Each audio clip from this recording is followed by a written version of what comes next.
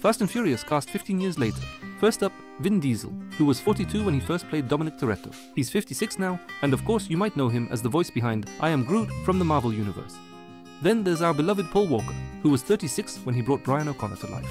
It's heartbreaking to remember that just 4 years later we lost him. Moving on to Jordana Brewster, who played the stunning Mia. She was 29 back then, and aside from the Fast and Furious series, she wasn't widely known. Now at 43, and she's still rocking mostly thanks to the franchise. Gal Gadot was just 24 when she played Giselle, marking her first major role. Now at 38, she's a big name in the industry, successful and highly sought after in Hollywood. John Ortiz was 41 when he portrayed Campos. Fast forward to today, he's 55 and still going strong in the industry, showing no signs of slowing down.